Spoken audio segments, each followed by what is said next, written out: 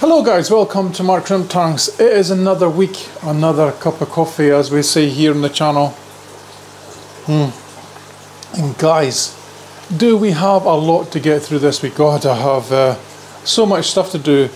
I'm actually trying to lay it out in front of me here so we can manage to get through all of it. I mean, some of the stuff I could probably split into different days as well, but we're going to talk about the tank outside.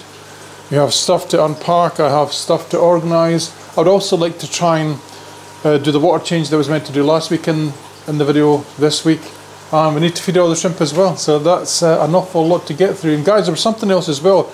Some of you in the comment section in my previous videos were asking about how much money a YouTuber like myself actually makes, right? So I don't think it is against YouTube terms of service for me to come out and just talk about stuff like this, so I'm actually just going to do it. Right, we're going to sit here with a cup of coffee. I'll try and make this part fast so it's not going to bore the actual pants off of everybody that's not interested in this stuff, but it is if you're interested in thinking about becoming a YouTuber.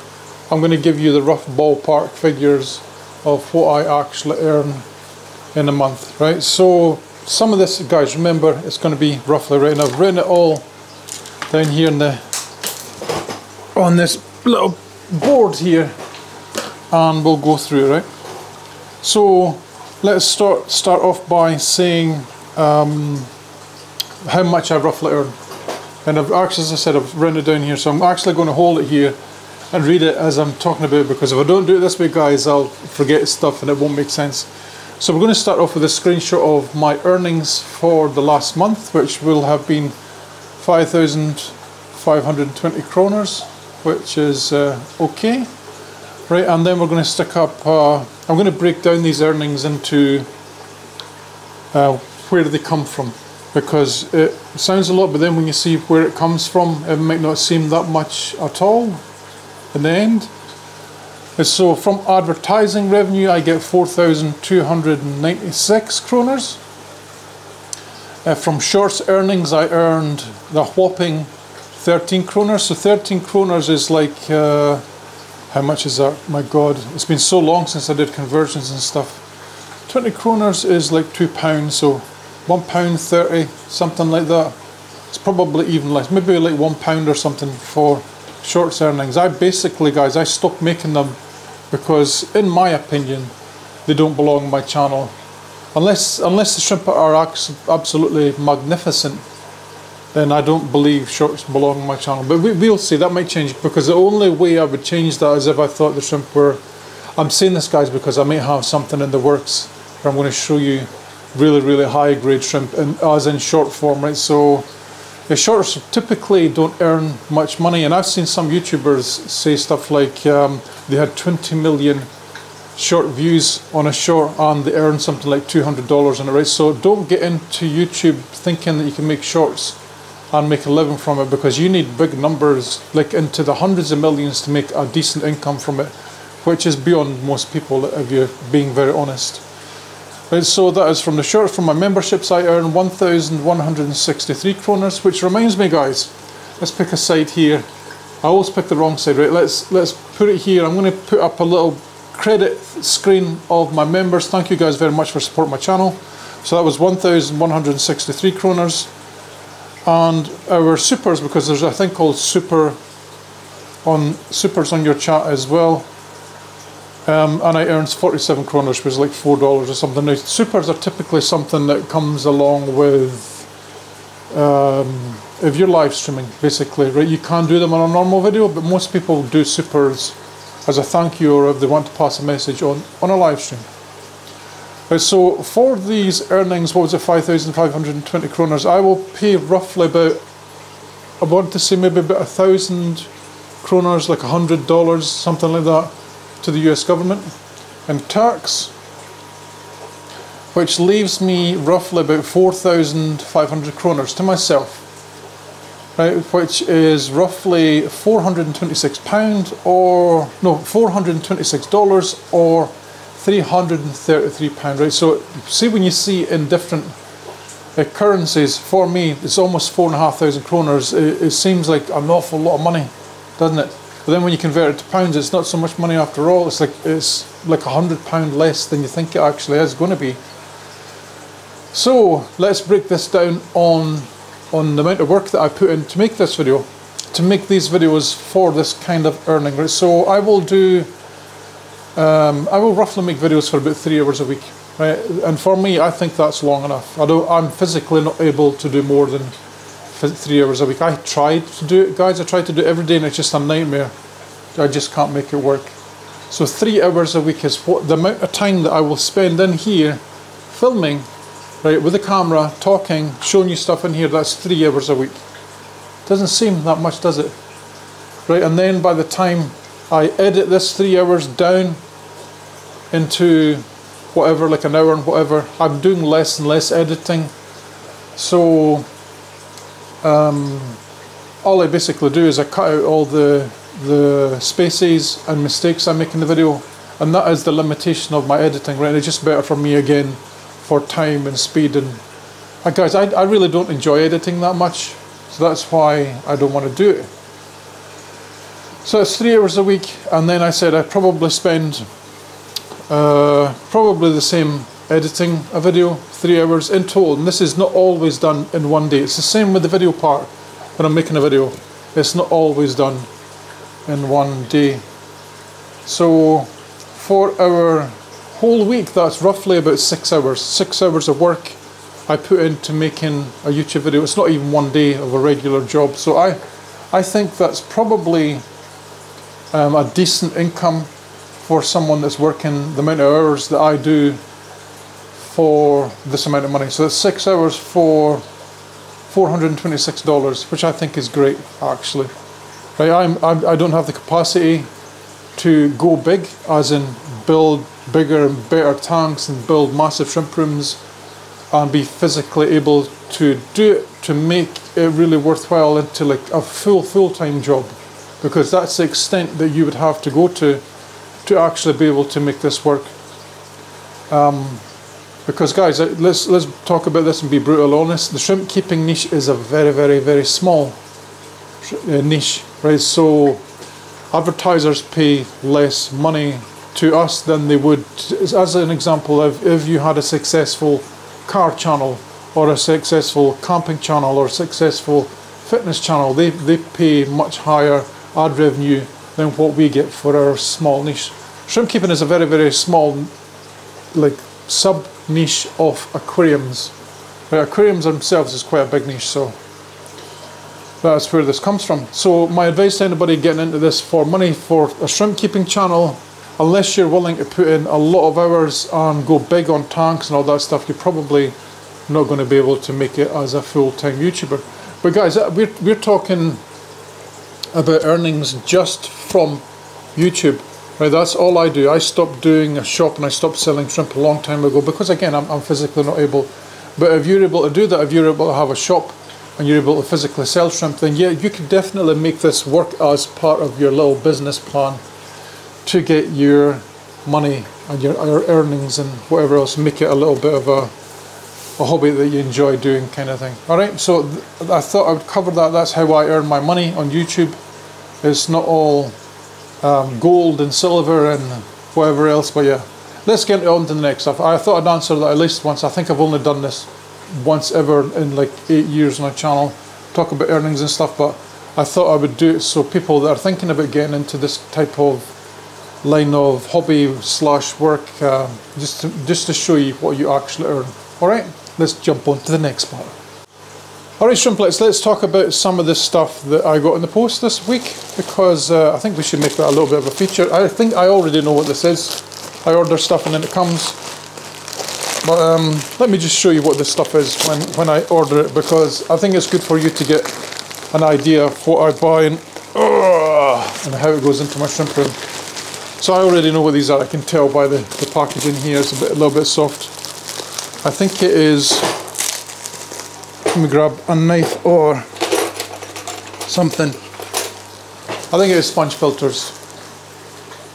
I'll leave a link, if I remember, in the first comment where you can buy these. I buy these quite regularly now, and when you buy them, they come not put together, So you have to put them together, but they're very, very cheap, guys. So I'm buying 6 double sponges like this.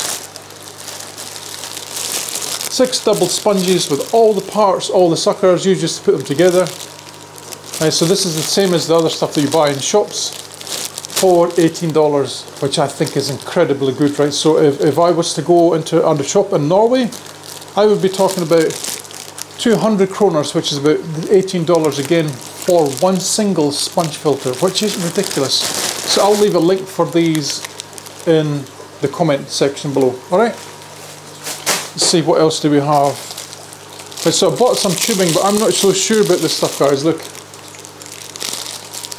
I'm always trying to buy good things and then I'll share them with you on what they are, but yeah, I'm not sure about this stuff. I don't think this was the stuff I wanted.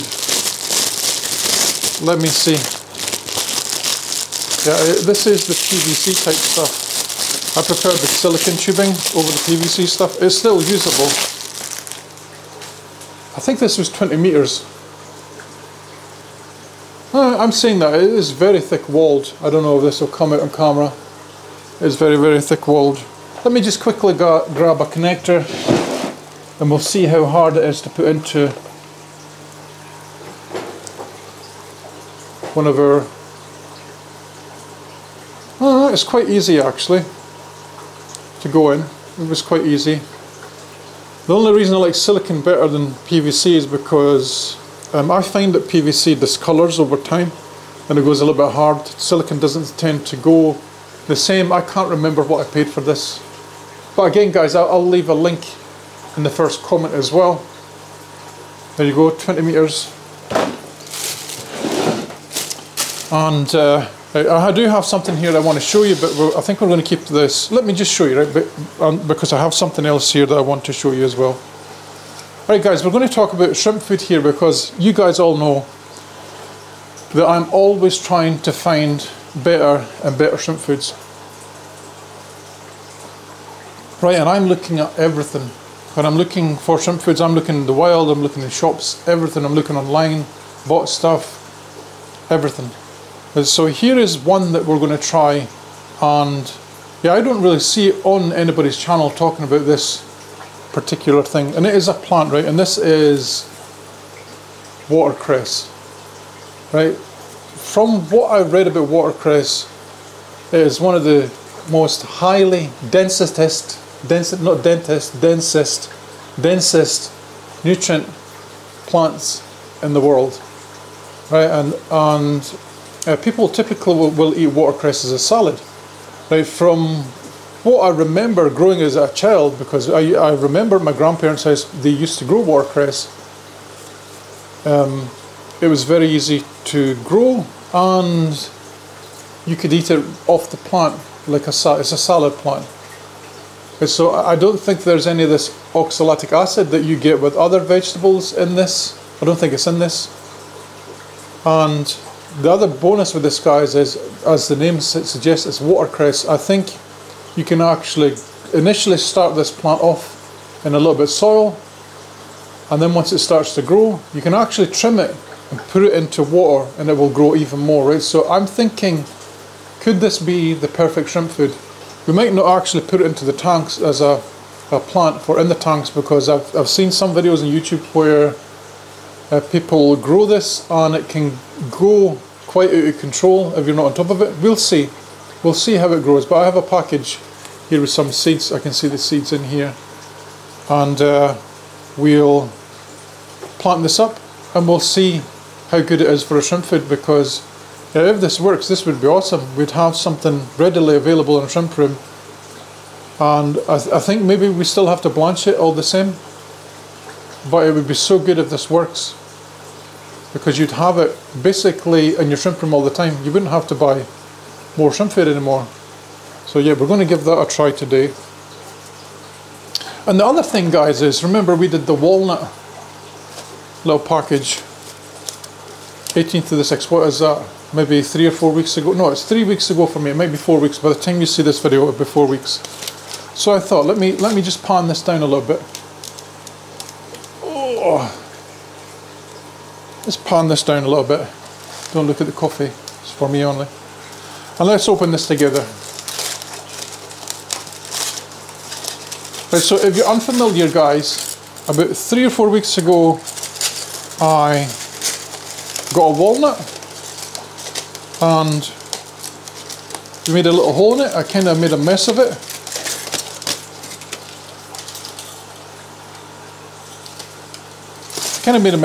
And yeah, the goal was to see if we could get this walnut to sprout so we could actually put it in some soil and grow our own walnut tree. Because if you guys didn't know, let me quickly show you. Walnut is actually one of my all-time favourite leaves for the shrimp room. Right, so I have a bag full of it here. You'll see it in all my cans. The shrimp destroy it like no other leaf. And so I want to grow a walnut tree in my garden, and this was the plan. So you make it, I think I can see something growing there. Oh, I'm so excited. This is the first I've had a look at it, guys. I think I can see something growing out in the middle.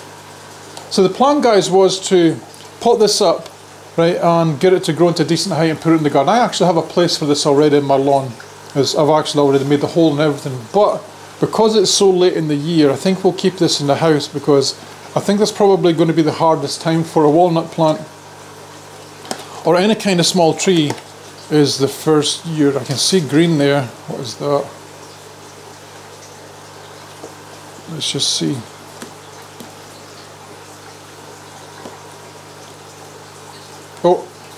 Oh, there is growth. There is growth. There's a tiny bit mold, look. So I don't know how these, look how it's stuck to it, look. Let me show you, look, I'll get a little bit closer. So yeah, I broke this, and I think that might be what this mold is. I think this part here, guys, is the root. Yeah, it's definitely the root. So I'm going to try and peel this off really, really carefully without breaking it even more. Oh yeah, the roots are all in here. Let's try and break this off. Break it, no. Let's try and, I did break a root there. Roots are so small. Let's try and get all of this off. Look at that, the roots went away inside it, you see it?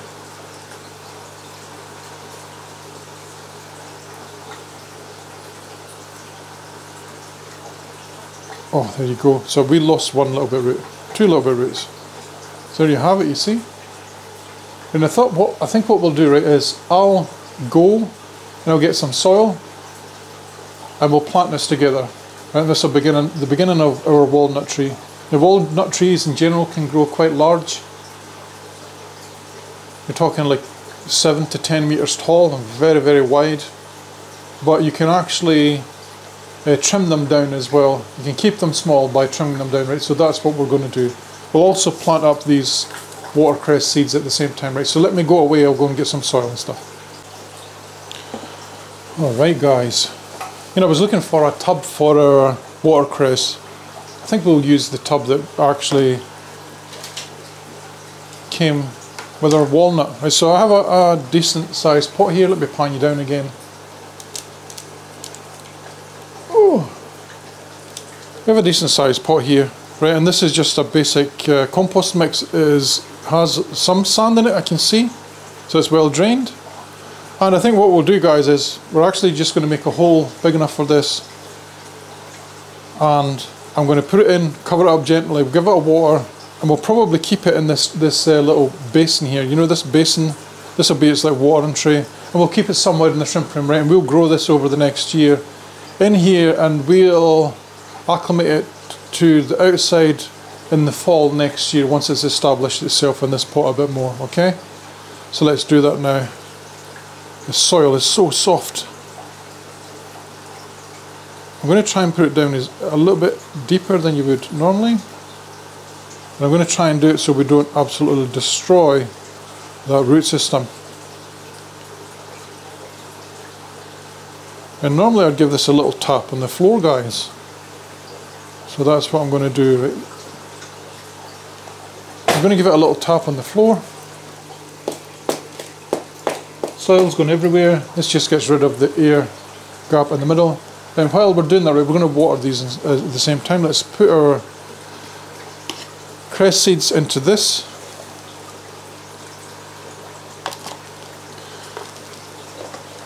I don't want big giant lumps. I didn't sieve this or nothing. Are you sure this is a shrimp keeping channel? Or is it a gardening channel? They kind of go hand in hand a little bit, don't they? So I'm just patting this down, just try and make it a little bit flat because we're going to put our seeds on top. Let me just put it on there so you guys can see. I'm going to get myself a pair of scissors, my pink ones. This is from my daughter. She has like a tool kit she never uses. She told me to put it in with the rest of the tools. Now I'm just having a feel here before I open this. I want to make sure all the seeds are down the bottom and not stuck in these top bits when we cut it. Cut it over this just in case. Right, so we're not going to use too much, I don't think. Let me quickly just check, guys, if there's any seeds in this actual. There is, I think there actually is. They're very, very small seeds. Like not even 1 mil. There's one seed. In you go. One seed. Let's have a little look at our seeds in the packet. Now the camera should be good enough to actually see inside here. Can you see? Is there any seeds? Now you can see. You can probably see better than I can, right? So I'm just going to put this over. And yeah, oh yeah, they're very small. They're more or less rolling out of our little container here. So isn't it bizarre, guys? Watercress, something that has been in my family before. My grandparents used to use. It's bizarre how a lot of these plants that were, I was going to say ancestors.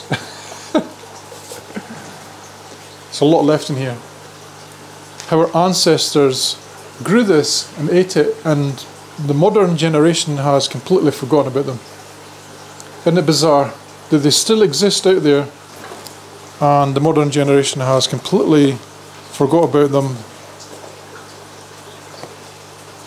Let me see, we're going to put just a little layer of earth on this. It's just to cover the seeds. Hopefully you guys can see something.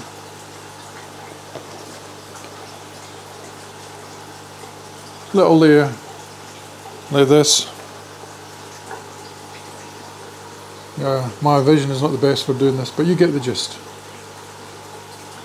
And so this soil is meant for bigger plants outside, but it will do, right? I'm just going to carefully pat it down. Make sure the seeds are fully enclosed with the earth. And I'll probably spray this one, guys. I'm going to spray it. Just mist it a little bit and we'll close that lid. Right, and we still have a lot of earth here. Might actually put some more of this on the top. I was going to put more on the top, and then I saw this pot actually has a hole in the side there, right? So yeah, this is as much as this is going to be filled. Right, and I do have, I believe over here we have some rainwater I'm going to use for this, just in each one, and we're going to close the lids and we'll put them somewhere that gets a decent amount of light. Let's do that. Alright guys, I'm just going to put this under here. Now you'd water this through normally, but I'm just going to make sure you give it a little water like this.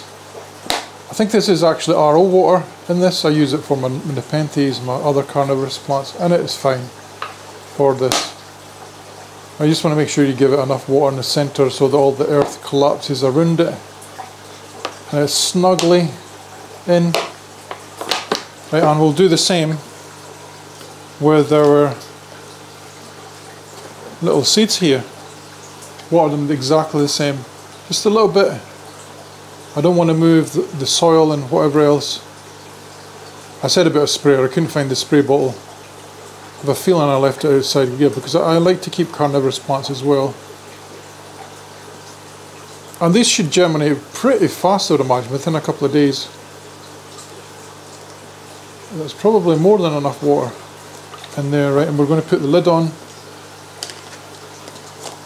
like this, and I'm going to put them up over there where I have a lot of light on my boiler. Alright guys, let's get our cress seeds put away. Just make sure they're all at the bottom. I like to use these plastic clips for stuff like this, and we're just going to fold it over like this. Like you're making a paper aeroplane type thing. And I'll be able to use these seeds again if we need to. I'm hoping that the way we're doing it, that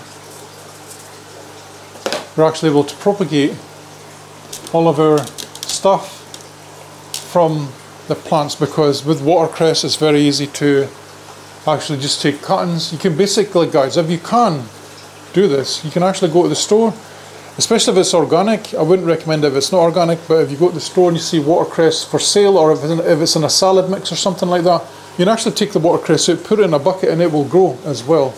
But so there's that other way of doing it. I just did it this way because I wanted to make sure there was no pesticides on it for us doing stuff. Alright, let's I'm going to clean this up a little bit here, and then I'll get back to you more, because we have a lot of stuff to go through down there. Alright shrimplets, here a tiny bit further back, because we're actually going to look through some stuff.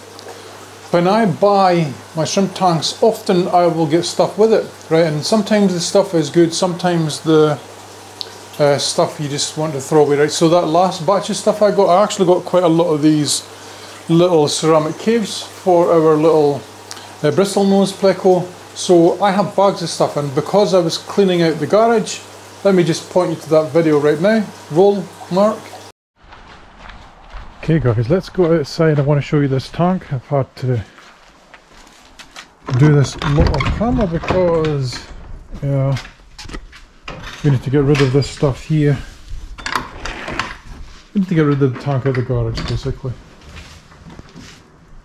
And I want to show you because I did it, as I said, I did it off camera, and I did it because I had no choice really. We have to tidy up this place, had to tidy up this whole place here, because we have a new car coming on Monday, right? And we're getting all of this structure behind us. I don't know if you can make it out on camera here. This door and this door, we're getting it made into one. So this is all coming off, so you can understand that it's going to be quite a mess. I had to tidy all this up. New car's going to sit here. All these doors will be removed. So yeah, so I did the tank, and I didn't do it on film because sometimes it's just very hard for me to do stuff and show you what I'm doing at the same time. But it turned out quite well. Resealed it completely. It's been in here for about 3 days. You can see the sealant here now. This tank isn't in good enough condition to have as any kind of show tank. Let me show you why from the side. Now this, because it's quite badly scratched. I didn't actually notice this when I did it, when I bought it, how badly scratched it was. And the other thing, guys, was it was actually chipped in 2 places here. You can see one chip here, and it was chipped on this corner here. You can't actually see it at all. And I didn't want the edge of the chip to actually cut my hand or be shown, so what I did was, the base is very thick on this. It's very, very well silicone sealed. You see it here?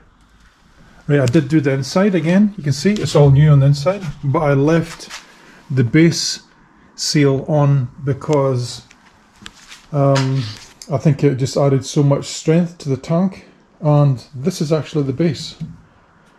This rim here is actually the base. So my way of fixing this issue with these chips was to silicone seal this base here, the silicone all the way along. Now this, putting the base on top, and I don't know if this you'll be able to see this in camera, but here you can see it here. And so any water that comes up here can't actually get out of the tank. And yeah, it doesn't look too bad. I'll probably take off this brace here, this centre brace, because this glass was quite thick. But this wasn't, this was the base. This used to be on the bottom, right? Now I put it on the top, so we might actually cut this off here just for access.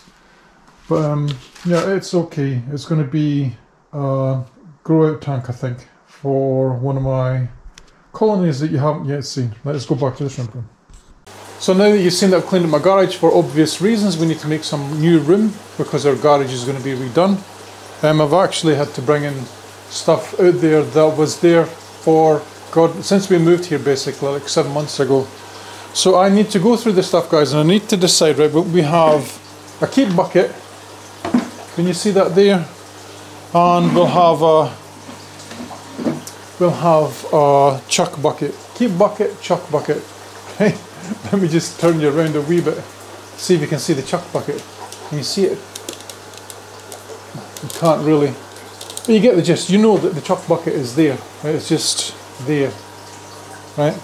Let's go through this. We'll see what works, what doesn't work, what stuff we're going to throw away and whatever else. Right? So let's just start. Right? When I get my stuff, we tend to get a lot of junk. This looks like some kind of light. Some kind of charger on it. There's two lights. This one, a lot of hard watermarks in this, but they're both LED. Let's see. Let's just see if any of these two work. Because if they were decent lights, 8 watts, that's very low, but it's dual LED daylight. Let's see if this works. Let's see, do I have a plug? Do we have a plug? Alright. Does it work? It's not good. Let's see if the other one works, because it looks like it has the same fitting. Oh, it works. That's fairly bright actually. I don't know what this is from. That's a very bright light. This will keep this. That goes into the keep bin up here. And yeah, I don't think this light works, so we'll put this into the chuck bin. Guys, we have tons of stuff here to go through. So there's my soldering iron. We've got some, oh, this one is very heavy, this bag. Alright, so here's a lesson, guys. Whenever you get wood like this has obviously been in a fish tank or something. You can see all the duckweed and stuff on it. Yeah, bleach it. Right, so you put this into a bucket, fill it up to like a couple of gallons of water, and put 1 or 2 teaspoons of bleach into the water, and just leave it overnight, and then rinse it and dechlorinate it the next. Dechlorinate it for a little while, and then chuck all the water, rinse it again, and then you can use it in your tank. Because I've spoken to loads of people about the same thing, where we get wood, and by God, that sounded so bad. You get wood, and you end up getting parasites from it because you haven't sterilised it properly. Right, so wood is a really easy way to transfer, say, stuff like planaria and hydra and whatever else from one tank to the next. And yeah, so sterilise your stuff, but we'll keep that wood. We'll have to sterilise it. Another tiny bit wood, looks like it's well worn. We'll keep that as well. Oh, that's a nice bit of spider wood. I'm trying to see, is this 1 bit or 2 bits? I think it's 1 bit. It's a nice bit of spider wood. I'm not really into aquascaping as such, but it's a nice piece, isn't it? Keep pile. This looks like some kind of cave, fake cave. We keep for this Plico tank at the back. Well, guys, we'll actually use this bucket that it came in as well. So this is going to be our also keep bucket, because there's quite a lot of stuff here. Alright, what is this? We have some kind of rock here. Now this kind of looks like coral, but it could also be something that's come from fresh water that they use for cichlids and whatever else. It looks like it's had cyano or something at one time on it. You see it? All this green stuff. So we're going to put this into a bucket over here, and this will be sterilised with our wood at the same time. Another bit exactly the same, and I'll put these bits of rock into my Opa-Ula tank. That's good. Now what is this little thing? Zulux stick something. I think it is an actual pump. Yeah, it's a pump. Pumpka. Can someone translate that? Let's see if it actually works. I don't really have a use for something this small, but can't really hear anything. Let's, guys, can you see the tank at the back? It's an Eheim little thingamajig. It looks to be pretty blocked actually. Yeah, that is really low. Really, really low. I'm not sure I have a use for this. I'll keep it and we'll see if we can make it work better than it is. Alright, so I typically don't have heaters. It's funny with this one, look. This looks like nerite snail eggs all over, you see it? It's a little jewel here, it looks like a 50 watt heater, 50 there. So yeah, I don't typically use heaters, but remember guys, we talked about using a heater in this tank, so yeah, we can maybe use this just to increase the temperature a little bit because we have fish in there too. There's a keeper. I'm not sure what this is, this thing.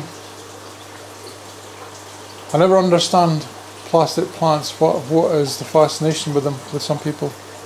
So this is one to go in the bin. Little fish net. It doesn't look like it's baby shrimp safe, the holes are too big. But we have little bristle nose and stuff, so we can keep it for this. Looks like a feeding ring, which I probably won't use, into the bin. Let's see, what else do we have here? Oh, another little breeding cave, which we'll keep. Another little bit of wood. We're getting to the end of the first bag. Another breeding cave, which is awesome. Again, plastic plant, not a fan of it, so into the bin to be recycled. This is interesting. What is this? This is like an auto feeder. Look at it. Now I do have a goldfish, and I wonder if this would be useful for it. Let's see, is that a battery compartment? It is. Yeah, it might be useful for them. I don't think it's actually, is it on? It is, it still works. Yeah, we'll see if we can set this up on the goldfish thing. The keeper. Getting to the end, a little tiny cave. By the way guys, our caves and stuff, we probably should sterilise them too. I'm going to make a habit of just sterilising. Everything. So there's little bits of plastic and whatever else in here too. I don't think any of this is any use for us, so it will be going to the recycling. That's bag one. Let's start on bag two. Yeah, I told you I had a lot of stuff. Guys, I buy a lot of used tanks. Lampada. This looks like it looks almost like the connector for our other, like this one. I wonder if that was the wrong one that we had before on here, and this one might work. So the tanks that this stuff came from were Joule manufacturer. So I'd imagine the lights are okay.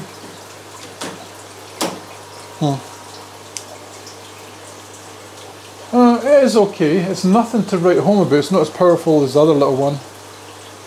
But yeah, it's okay. We could use this for something. So it's going from the throw pile to the keep pile. Alright, what do we have here now? More junk. This looks like loads of filters. Little feeding ring, junk. Dual internal filter, this looks like. It's ones with the big holes and stuff. Yeah, this looks like a recycling job. What is this one? So this looks like the top of some kind of filter. Like the power head would go here, and the sponge maybe go here. This looks like it could be, it's maybe an aqua oil type filter. I'll put this to the side as a possible keep until we can actually find the actual pump. Alright, so this is the remaining parts of the filter that we just decided we're going to recycle. Now this is, whoever actually had this tank before me actually, this stuff before me actually labelled everything. So that's recycling. I'm not sure what this is for, just some kind of plastic box. Maybe we'll use that for something. God guys, I kid you not, the amount of these filters that I've had over the years from buying used tanks, it must be into the like 20s or 30 tanks like that.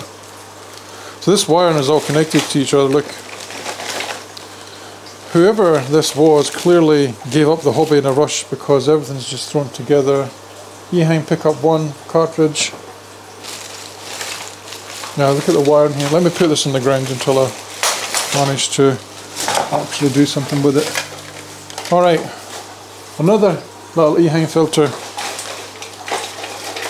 Yeah, all the cabling. I have a feeling that something went wrong with their tank and they just threw everything. It's bizarre. Look, it looks like nerite eggs in the little gaps here. Or this could be assassin snail eggs actually as well. Will I keep this? It's probably usable. I can see all the suckers are gone. Decisions. I don't really have a use for it in the shrimp room, so recycle. Looks like some kind of spray bar filter. I don't know what this is from. Recycle. God. Yeah, I don't know where to start with this. There's a heater here. Let me see. What is this stuff? It's like the thing that you use for tidying your cables. It's just a mess though. I'll try to do this without damaging the cables because some of this stuff might be useful. Whatever it is. God, it's so long. What is this thing?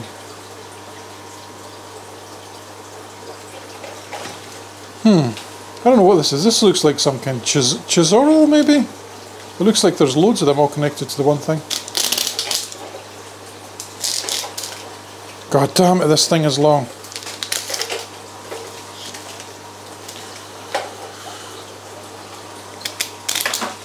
Alright, I'll probably use this for something. It's like maybe 1.5 meters long cable tidy. Let me see. We did see another heater here. Oh, this is an Aqua L one. This is 75 watts, so this is better suited to this. I'm just checking the bottom to see that it's not broken. Typically I don't use heaters in my shrimp room, but we're going to try it in this tank over here because I have a feeling that the bristlenose plecos are not particularly fond of the colder temperatures in my shrimp room. That's a keeper. Yeah, let's see, what is this? Who makes this? Ansloot, I don't know.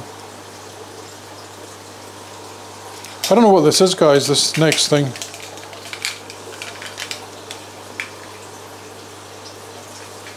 It doesn't seem to be made in China. Foshan ADA lighting. ADA lighting, it just looks like a mess. I don't know if these are Chisoro or... Oh, you know what these are, actually? These are actually lights. I thought these were the Chisoro discs. You know, you put them like this. I think these are actually lights. Let's just see if we can untangle it enough where we can plug it in and see if they actually work. Because if they're ADA lights, they probably have decent LEDs. You know? Through this absolute horrible tangled mess. Yeah, I don't know what happened to the people. They obviously just said F it and threw all their stuff into a bucket. That normally happens when you have an accident. This might have actually come from the tank that I had to reseal, actually. The bigger tank. Right, so there's one. Yeah, I think these are LEDs. You can probably just see it. They're in pretty rubbish nick, but they might clean up. You see them? Let's guys, let's actually plug it in and see if they actually do anything. Such a mess. Look at the cabling. Oh, let me see. Do they work? Oh, that is not a good sign. They are very, very yellow as well. Yeah, these are going in the bin. Yeah, that one. These look like they might have fallen into the tank. Going to the bin. I have no use for this, although this one looks to be complete. This one, we might keep this for the goldfish thing, because I have a big goldfish tank that you haven't seen. Yeah, we might keep that. It looks like a decent filter. Alright, come on, more rubbish, Mark, more rubbish. There is the bottom of a power head, we'll keep that. That might be from the ADA one. Oh, what is this? Lovely little fella. Eheim Air 100. Yes, I'm okay keeping stuff like this as long as they work. Things like this can be good backup. Let's plug it in and see if it works. Yeah, it clearly works. Let's. There's a big length of tubing with this. Let's actually put it into a tank and see if it actually blows.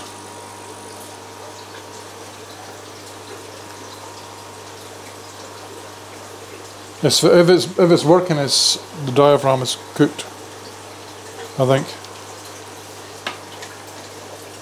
It's not bad. That would maybe do one tank. Let me see. Yeah, that would maybe do one tank. Airline is good, and we can keep this.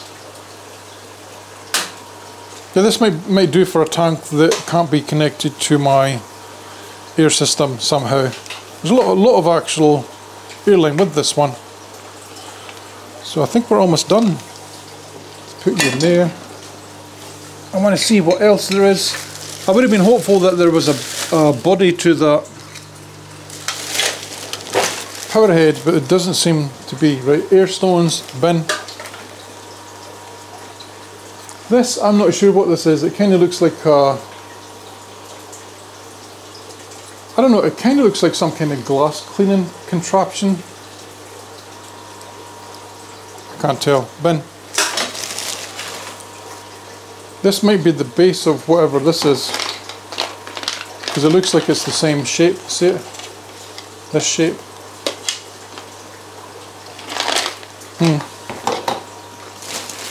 Alright, we're getting there. Bin, PVC pipe, the light off the top of the tank, the lid,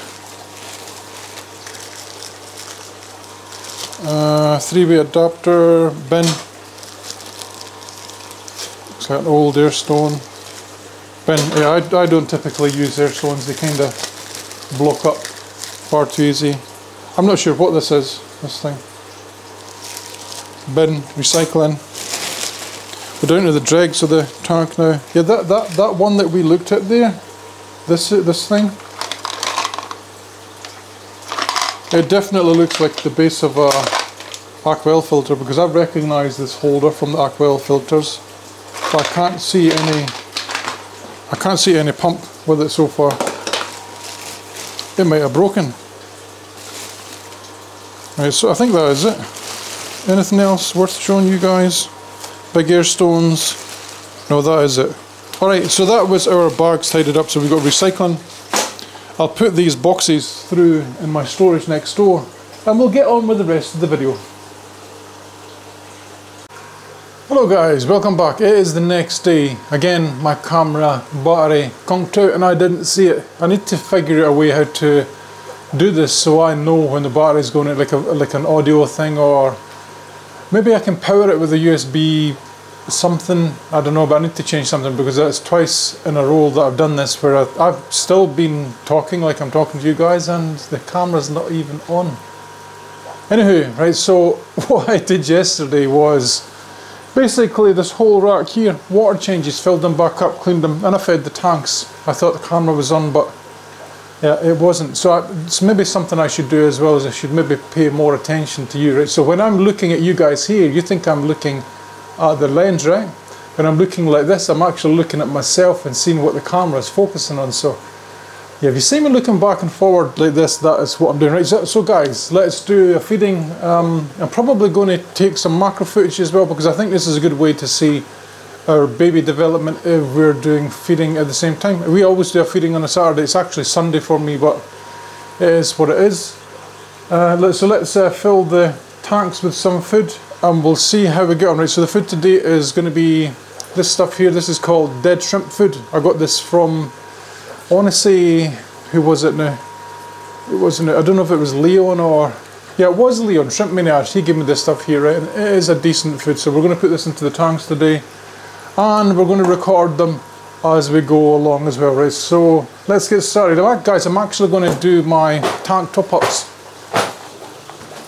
at exactly the same time, right? So you'll see me doing that as well. So basically, this is connected to my RO unit. All this stuff here, big cable goes all the way around the room, and yeah, we attach these to the tanks like this, right? And guys, while we're talking about water there, I thought this was quite interesting, right? I noticed up in the corner, way up there in the corner, that I do have a little bit mold in this room, and it's exactly behind where the metal is.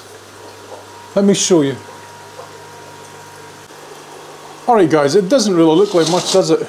It doesn't look like much at all. Let me see, I'll try and hold the camera steady and zoom in a little bit and you'll see what I mean. But it is exactly behind where this pillar is there. So if I go down under here, yeah, it is in the same place, right in the corner behind the pillar.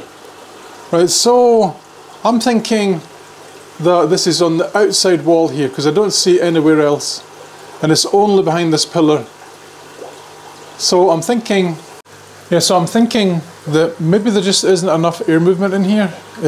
Once I started to think about this, I realised that, yeah, there is virtually no air movement in here. So if there's any humidity in there, which there will be in my shrimp room, if there is a cold spot, like for example on the vents and the walls on here on this side, they typically will get a lot of moisture being attracted and attached to them because they're connected to the outside. It's a little bit colder, that surface.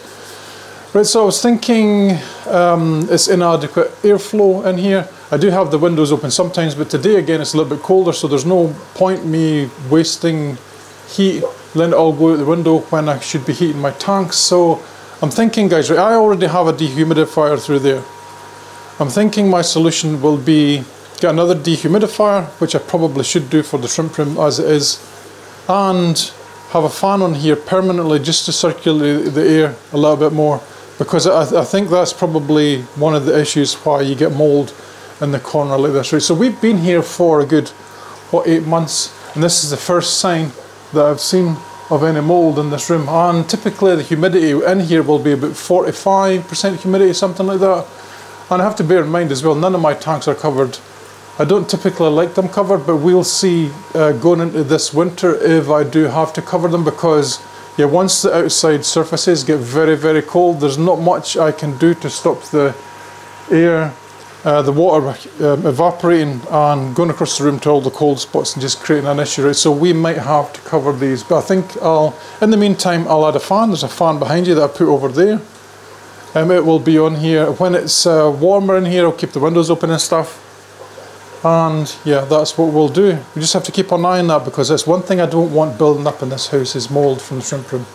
I think just getting another dehumidifier in here probably will help, and adding a couple of fans and strategic points in the room will probably help a lot. Alright, enough blathering about that, but I thought I'd mention that because some of you guys that have basement fish rooms and shrimp rooms will run into the same problems as I do, so it's worth talking about. Okay, let's get on with feeding the shrimp. Alright guys, you can see pretty much half of this rack. Let's say just grab some food, and we're going to use our little force feeding pipe here. Oh, pardon me. And we're just going to put it into some of the tanks. And yeah, I'll do this, guys, and then we'll come back and we'll see what's actually in here, because I think this part is probably the most boring part of the video for you guys. If it's not me talking. God, there's so many baby shrimp in this tank. You'll see that in a minute. Let's, this one's empty, this one's empty, this one's got shrimp in it. Right, so I'll put food in all these tanks and we'll come back in like 10 minutes if you can see me. And we'll show you the baby shrimp hopefully coming to the front. It's a good way to record them. Let's do that.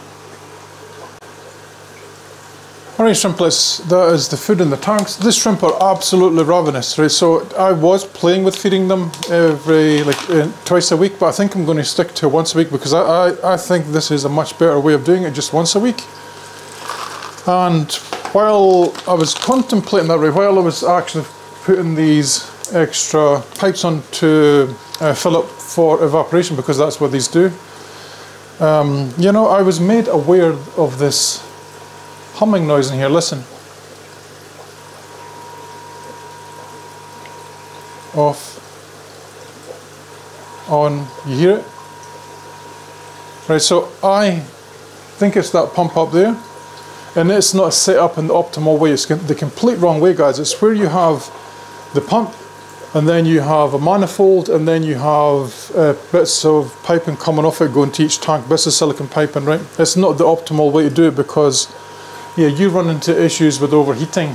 Then when I put my hand in that pump, yeah, it is overheating. So it's not something I can fix today, but it is something that is going to be fixed probably by next week because we have actually bought another pump for the room, right? I haven't actually ever shown this in camera, but I have 3 pumps in this room and they're all kind of hooked up really junkily, right? Like actually 2 pumps going into the same system. You just get the drift, guys, where they will be fighting against each other and whatever else. So you're probably always better just getting the right size of pump for your room in the first place. So I'm getting a bigger pump. We might actually have to, this one's quite big.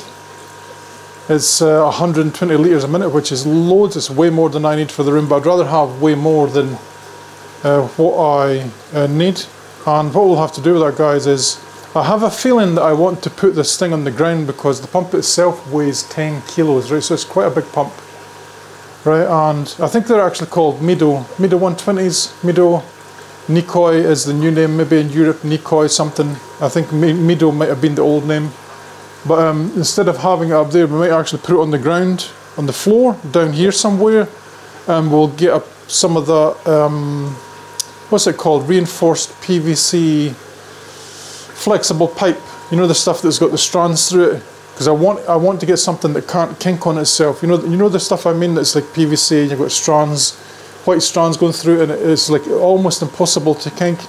So maybe put that on the floor, have it going up to the existing fitting on the roof with this PVC pipe, and maybe just use a couple of stainless steel clamps to clamp it all together. And fingers crossed, guys, it's just easy to do because I hate it when stuff breaks in my shrimp room. And then all the other pumps that we have in here, they can just go under the shrimp rack under there for storage for, I don't know, backups, I think. Because this is not an optimal way to do it. 120 litres is more than enough for the shrimp room, more than enough. Right? And typically, guys, I would like to have at least 1 litre a minute per filter. And in here I have probably 50-60 filters, so we have more than enough here. Let's break out the macro camera here and we'll go and have a look at the shrimp because yeah, they're going nuts for the food already. Alright guys, we're going to use the same setup as we did the last time for me showing you the stuff in the tanks. The audio will be on this camera because I have it linked up to my shirt here. I can't connect this to the macro camera, so this is going to be on. This will be the background footage and the macro camera footage will be overlaid on top. Right, so let's start with our tanks. Macro camera, Olympus Tough TG4. I actually bought the new one, guys, Olympus Tough TG7, and it was absolutely hot I can't say the word, but it was absolutely garbage. It was so bad, guys, that it couldn't focus on the shrimp at all. No matter what I did, it would not focus on the shrimp, and it was noticeably worse than their old camera for doing basic stuff. So yeah, I sent it back and got a refund. Yeah, let's start over here. Let's have a little look. Put you on macro mode. Oh, we have lots of baby shrimp. Yeah, we have a lot of baby shrimp over here, right? So I'm going to focus on the baby shrimp first, not the actual food. Just to give you an idea of what's actually happening in the tank. Guys, is that even in focus? I can't tell. I can't tell, but we have... It's not in focus. Wait a minute. Let me try that again. Yeah, you know what it is sometimes I just can't tell with my eyes if something is actually in focus or not. Let's pan along here. You see the baby shrimp. So these ones, when they get a little bit bigger, up to like maybe 1 centimeter, these baby shrimp, there's actually a lot of ones in here. Like the one dead center of the camera right now are stuff that should be moved onto the grow out tank. Right, let's go over there and we'll have a look in the actual feeding bowl.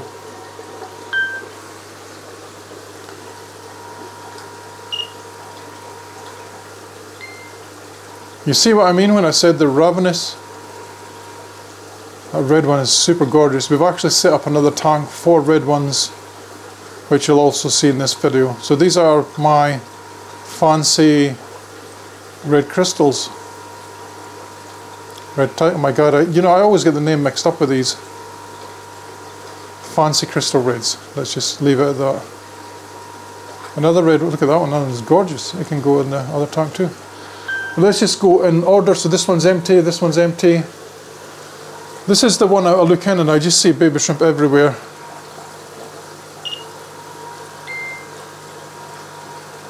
When I say I see baby shrimp everywhere, I mean like on the plants and stuff, and just like tiny little things. You could probably just make it. You see them, and they're on everything in this tank, on every surface. So that is a very good setup, I think. Alright, the next tank is it's just basically another crystal red shrimp tank. These ones are very nice. There's no babies in this one yet.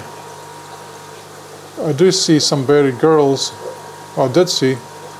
I'm having to manually focus by moving the camera in and out, but you can see a nice buried girl there. Yeah, I don't see any young in this tank at all, but it's not to say there won't be. Okay, let's go over here. And so this is the grow out tank. This is getting to the point where I should really actually start to decide what we're going to move out here, because yeah, these are adults almost. And they're freaking gorgeous, guys. They are freaking gorgeous. A lot of these could easily be going back up to the breeder tank. Some of them definitely can go down into the cold tank. As a general rule though, I would put anything that I see in here, like that one dead center, I would put any female back up into the top tank, and all the good males, and just remove all the bad males to the cold tank below. And keep it going that way. And eventually, if I wanted to, I could sell some. The next tank is another crystal tank. This one always has babies.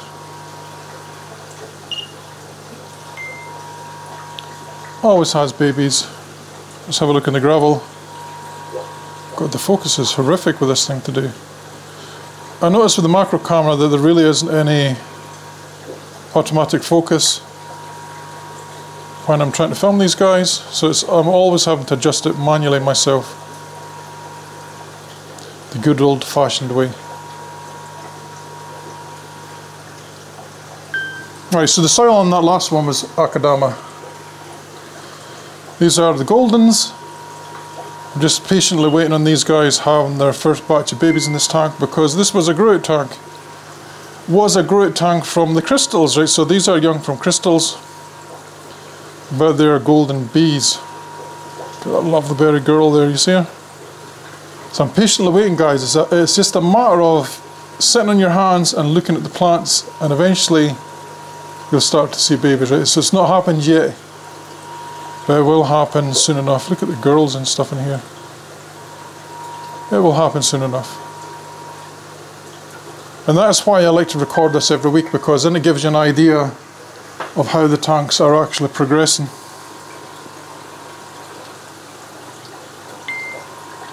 Alright, these guys are doing good. Let me just straighten my body up a little bit. I'll try and get this in best focus as I can. Look at these fish bones, they're awesome, they're gorgeous. That is definitely a baby there, you see it? That might have been one of the ones when we added the shrimp to the tank. Remember there was like 6 or 7 babies or something? All these little tiny ones. So these are probably those ones. I can't actually see any baby shrimp from us yet, but it's very early. It's very, very early for us to get babies. I do apologise if the camera's slightly going in and out of focus. I'm struggling with my vision to see what I'm looking at here, guys. Gorgeous though. Alright, so these are Raymond's Happy Shrimp. His own kind of line. And guys, they are very unique, aren't they? They have a very distinct pattern on the faces. Can I zoom in? God, the zoom in on this is so bad. They have a very, very distinct pattern on their faces. A little bit zigzaggy, you see it? Isn't that cool? It's awesome. Thank you, Raymond, for all these shrimp, by the way, that you sent me, in case you're watching. Let's jump over to our Super Crystal Reds, and I do apologise, guys. I am quite aware that I say the wrong words for things quite a lot in my videos. And I'm going to pan down a little bit here because I thought I saw a different type of shrimp in here. What are you? What is this guy? You see that one there? I think it is just a Super Crystal Red, but it's very dark. It's almost like a Ruby Red. Taiwan B, my finger getting in the way there. You see it? Like a red King Kong? It's almost like it, but it's not quite. It's very, very dark, you see it?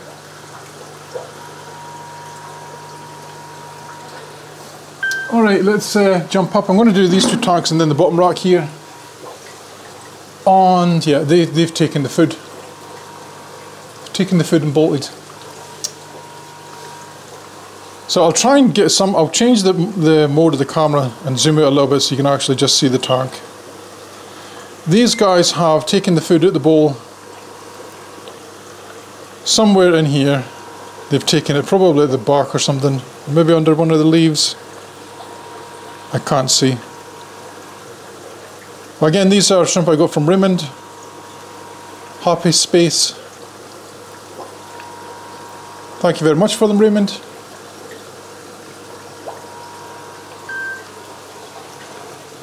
Just going to turn off these valves while we're here so that they don't overfill. Alright guys, this is, let me change the mode again. Oh. Super Crystal Reds, and this is a lovely berry shrimp here. Let's see, can we zoom in a little bit on it?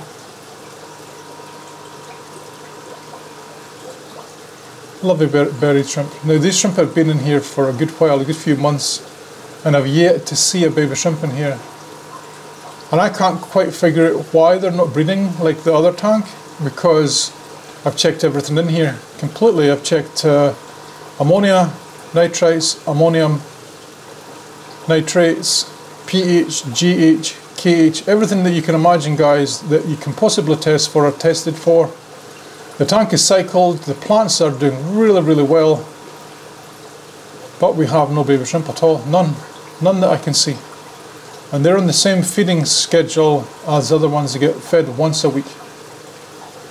Is it a matter of time, or is it something else? And it's unusual that we're not seeing any baby shrimp at all in this tank. The soil is ADA Amazonia V1, but there is no ammonia at all. There's no ammonium reading. If I checked it right now, you wouldn't get a reading on it. So the tank is well and truly cycled. It's just one of those ones that are a bit of a mystery, right? And when it's like this and you know things are not wrong, I'm hesitant to jump into the tank and change things, guys. I mean, they have leaves.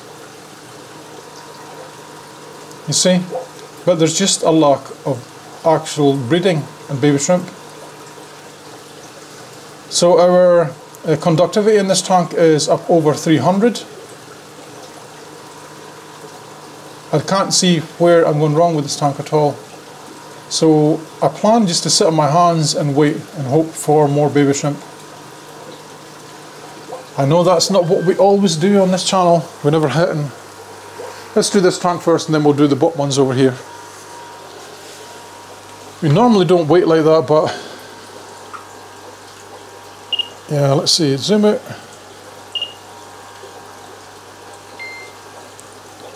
These guys are doing good. Baby's starting to show, as over here, a little baby. Like ones like this I can tell are ones that have been in the tank and grown in the tank. Another baby over here. This camera does focus when I'm recording, when it wants to. So I'm not sure how I should set this camera up better, but let's look at something as an example. We're going to look at this leaf here. Will it go into focus? It did eventually, you see it? It did eventually, so maybe it's just a setting that I need to change on here, because sometimes it will just stay out of focus. Like here, this is in macro mode, but it's just not focusing at all. Now I wish that I could see one of the red babies in here, because there's red babies in here.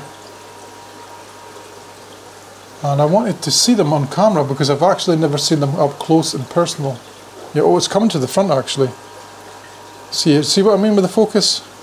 If I look at the shrimp, it'll eventually focus.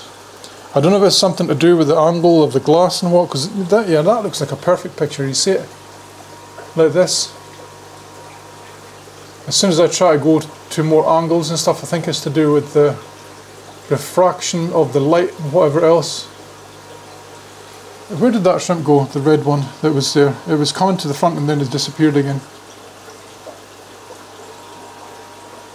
Interesting. Right, let's go over and check over our blue bolt tank.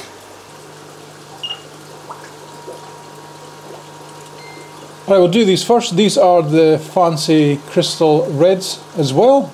Remember I showed you the fancy crystal blacks first up on the shelf. This is ones that we've taken from it, and this is going to be the start of our new colony, right? So there's a couple of baby shrimp in that one up there.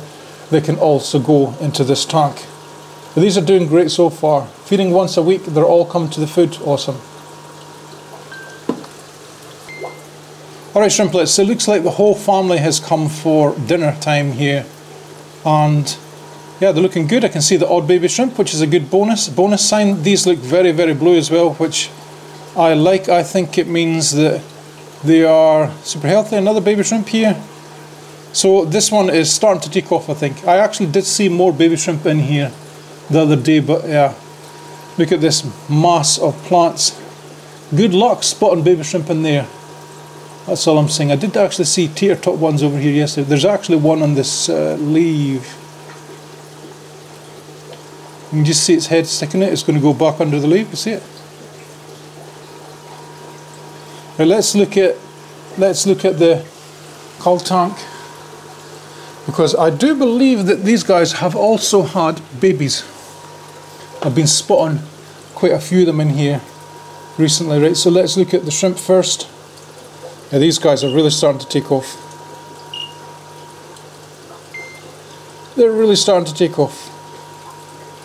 It's almost at that point where we can call it a horde. Horde, I said, horde.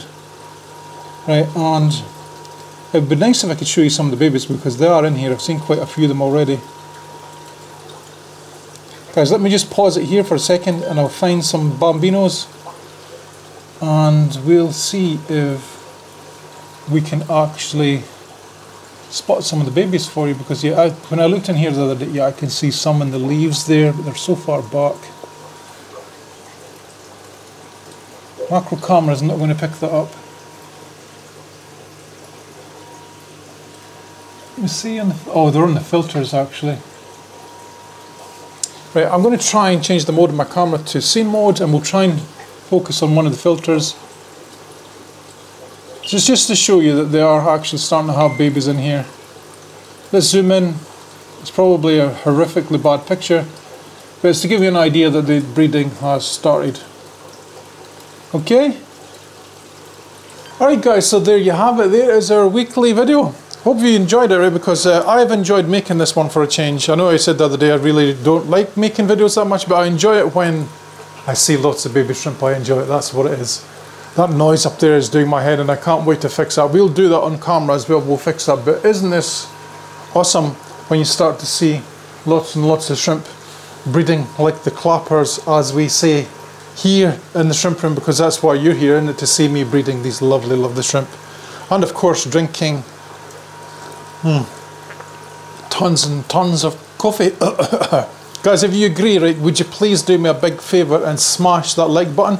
I don't think I've said it in the entire video, and I want to see if the button lights up. Tell me in the comments if you see that it does. Oh, and by the way as well, please check out this next video here, because it will be something that YouTube recommends to you to watch from moi. See you in the next one. Happy shrimp game, guys.